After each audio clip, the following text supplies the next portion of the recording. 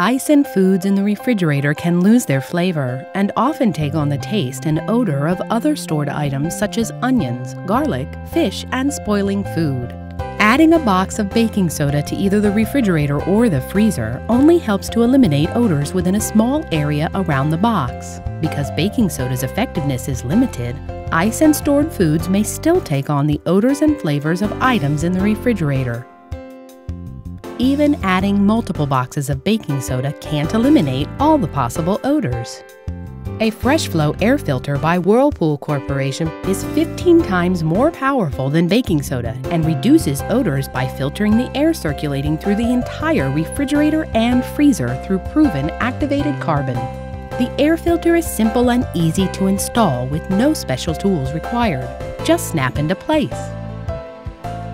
Remove the new air filter and status indicator from the packaging. The air filter housing is located in the upper part of the refrigerator compartment behind a vented door. Open the vented door. If you're replacing the air filter, remove and discard the old filter by squeezing the side tabs and pulling toward you. Also remove and discard the old filter status indicator. Snap the new Fresh Flow air filter into place. If your model refrigerator has an air filter status light, reset the status light.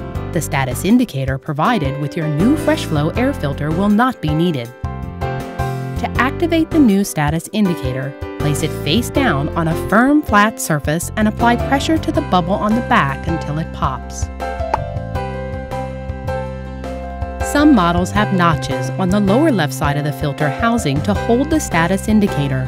Slide the indicator down into the notches facing outward.